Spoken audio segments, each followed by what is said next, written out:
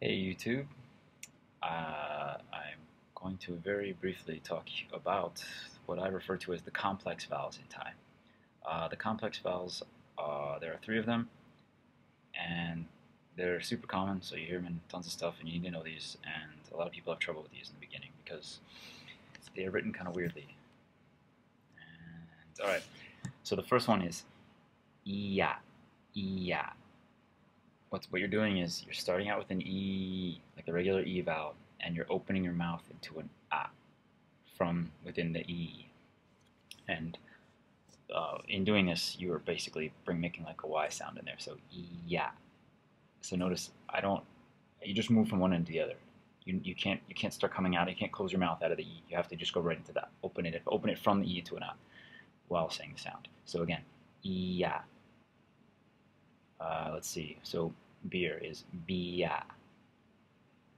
A lot of words in English with e sounds in Thai people will generally say them like this, like a year they say yeah, near they say nia, like what else? Clear they say clear, clear.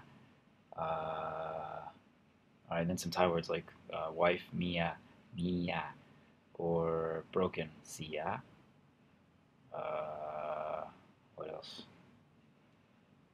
Oh yeah, like deer from English, they'll say dia.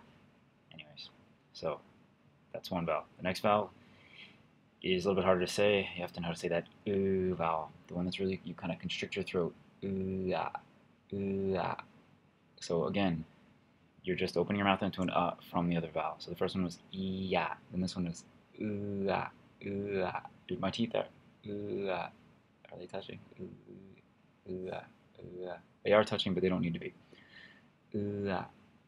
So it's and then you open it to the So okay. Common words. Duan, month. Duan.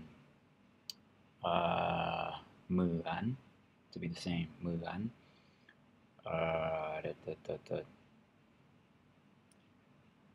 Luan, to slide, like bandai luan, the sliding stairs or escalator. All right. The last of these three crazy vowels, complex vowels, is the easiest one to pronounce. It's just starts out with an oo, so your mouth is very tight and round. Ooh, and again, we're just like the other two. They're all doing exactly the same thing. We're switching to the ah. We're opening it into your mouth into an ah from whatever this sound is. So this one is ooh ah. So it appears like there's a W because a W is just means your mouth is your mouth is round. So here's all three of them again. Yeah, ah, and ooh ah. So your mouth should be doing something very similar to what mine is doing.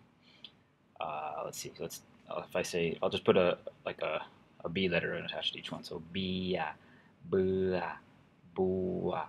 Okay. If you can say these vowels correctly, it's easy to hear the difference between. All right. Good luck. If you have any questions, shoot me an answer on ThaiForWhiteGuy.com.